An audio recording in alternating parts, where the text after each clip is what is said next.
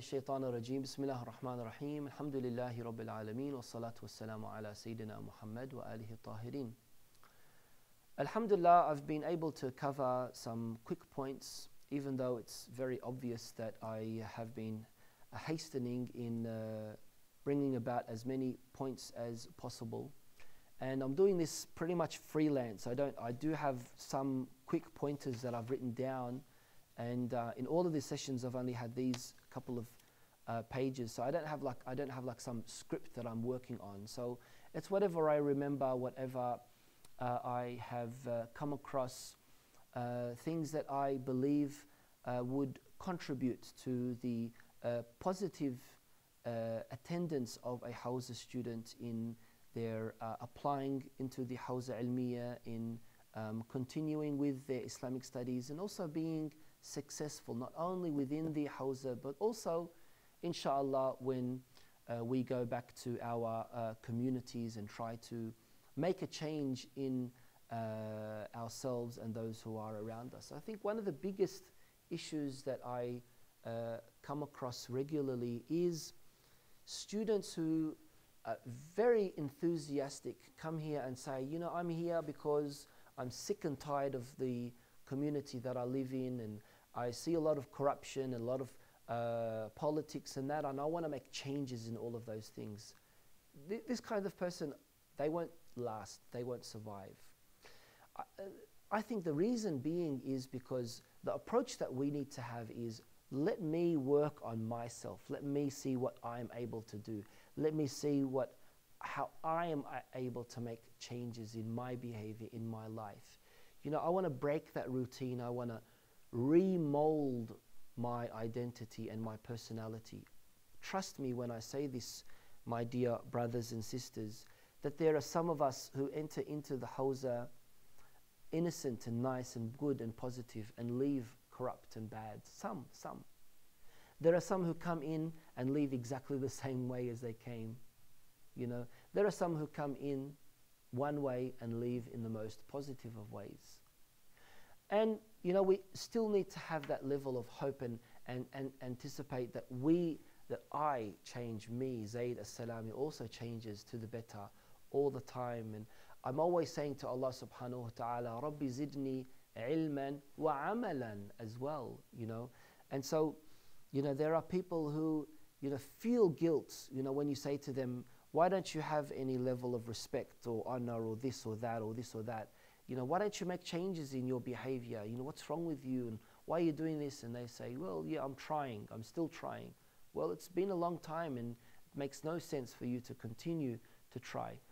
I've repeatedly said that one of the best effective ways of us Hawzah students learning things and making those drastic changes that need to be made is by reading the biographies of our ulama and by gaining a close relationship with a well-reputed mainstream ustad and teacher. Now, coming down to the practicality of admission or entering into the Hawzah, you've probably decided whether you want to go to Najaf al-Ashraf, whether you want to go to Qum al-Muqaddasa, whether you want to go to any of the other, if I could say, well-established Hawzahs in Syria, in Lebanon, in Pakistan, in India, wherever it may be, these countries. You know, of course, no other Hawzah would be the same as a Hawzah Ilmiya of Qum and Najaf. This is, of course, you know, not only my opinion, but the opinion of many who are around me. But that being said, it doesn't mean that you're not able to find these other Hawzahs and benefit from them as well. But in the level of admission, you know, you need to make sure that you meet the requirements of being admitted into the Hawzah, into the particular madrasa that you want to go to. You know, with Najaf al-Ashraf, there is a certain process. With Qum al-Muqaddasa, there is a certain process. I did mention that the body that is in charge of non-Iranian students in Qum al-Muqaddasa is Al-Mustafa International University. So should you wish to apply for Hawzah studies in Qom, you will need to do this through Al-Mustafa International University, and you'll need to meet the requirements. You're able to read them on the website that they have. Then when you come to Qom, you are going to first of all study Persian for about 8 to 9 months. Then after that you are going to be doing some preliminary studies. Then you're going to enter into Muqaddimat. Then after Muqaddimat Sutuh. Then after Sutuh Kharij. That itself will take roughly between 8 to 10 to 12 years of continuous studying, of course. Now you might have some privileges where you might be able to leave every couple of years to visit your family. You know, some people do it every year. I don't encourage that, especially for the first couple of years. You want to stay here for a good solid amount and get somewhere at least in that particular time that you are in. You also want to make sure that you have made those drastic changes in your behavior. The longer you stay in Qom, the more you will benefit from the environment here in Qom, and the more it's going to have an impact on your behavior and your personality as well. Also, when you are going to be in Jamiat al-Mustafa or Al-Mustafa International University, it could be the Muqaddimat Sutuh Kharij kind of process. It could be the bachelor's, master's, PhD process. Whichever curriculum they may be, it all comes down to you as the individual. You know, how much effort you are going to be putting. As I mentioned before, there's no one is going to be standing over you. You could be someone who procrastinates so much, someone who is lazy so much. Believe me, I know some people who have spent 5 years and 6 years and 7 years in Hawzah when they got absolutely nowhere. Literally absolutely nowhere, you know. But they have a name for themselves. They're probably good with public speaking, maybe, you know, but they don't have any substance in, you know, getting somewhere really genuine in their Hawzah studies on an ilmi side as well. And so it's very important for one to be able to gather between all of these things. Now with Al-Mustafa University, we need to remember that there might be some obstacles, some issues that you are going to be facing. You might see that the wages that you're given is not enough to last you 3 days. You might feel that the madrasa that you were put into or that you chose isn't really in the standards that you want. You might have a problem with the administration. You might have an issue with one of the teachers.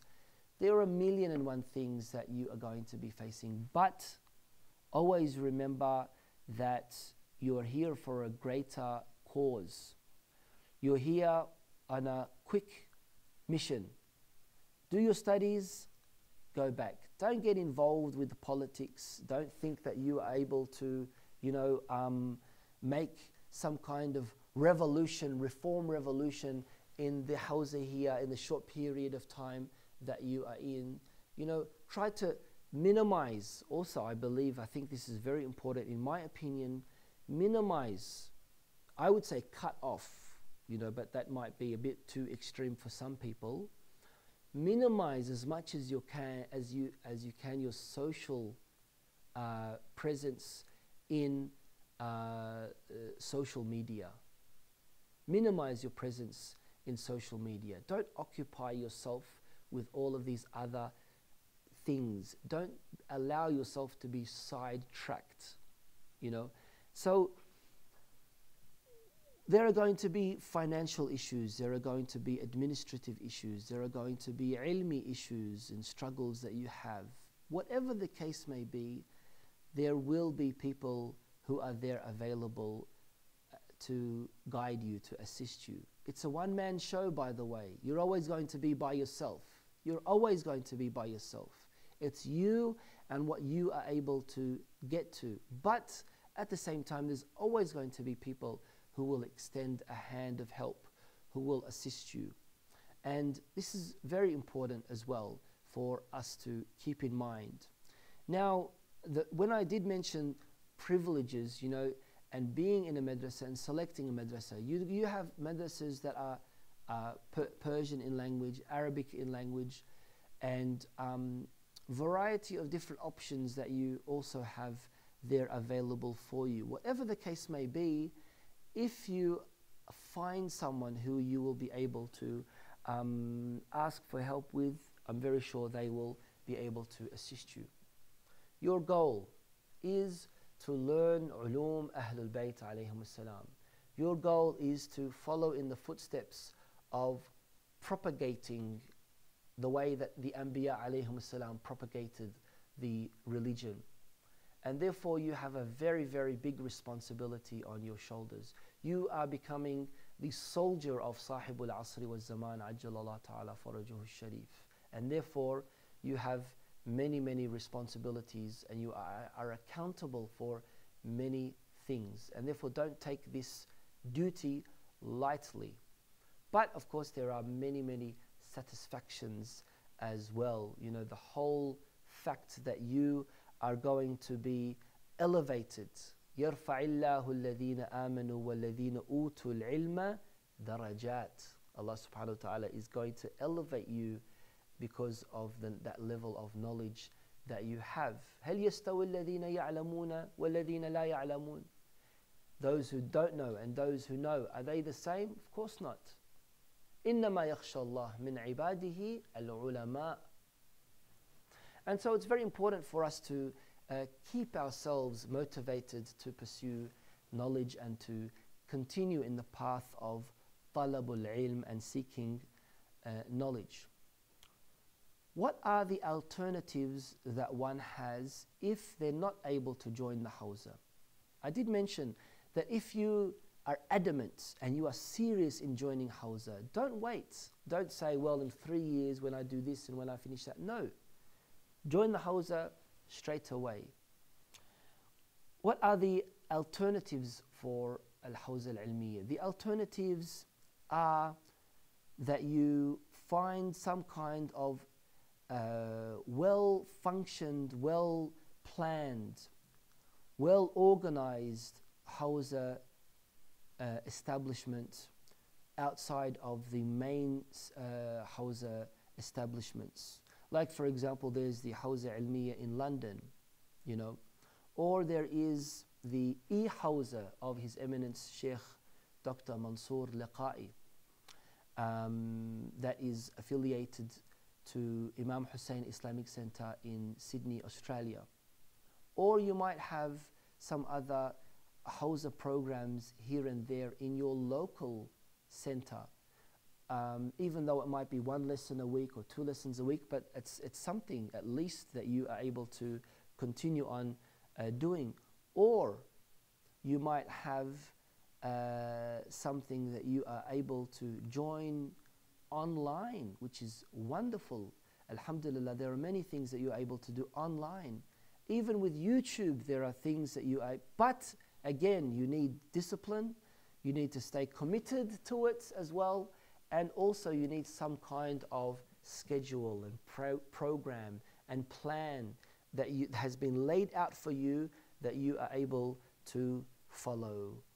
Allah subhanahu wa ta'ala will indeed inspire you. He will indeed give you that motivation, that power, that strength that you need to pursue this knowledge.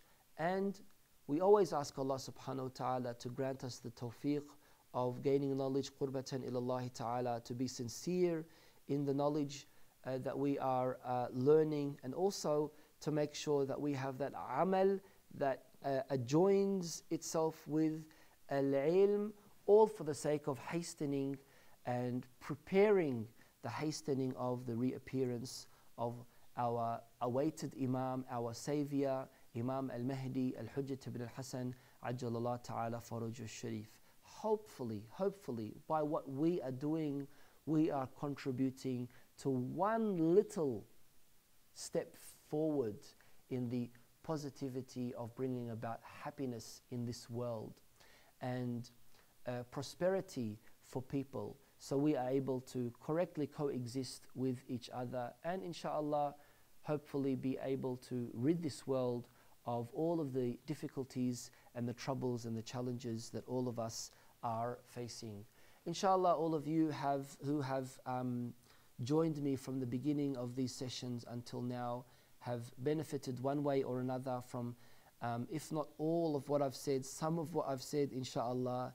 If I have made a mistake in my presentation or in something that I've said, or if I've upset you in some of the information that I've shared, it is in no way intentional. Please share with me some of your feedback that you may have, some suggestions for any other further programs, inshallah, and keep me in your dua. Walhamdulillahi Rabbil Alameen, wa salatu wa salamu ala Sayyidina Muhammad wa alihi tahirin.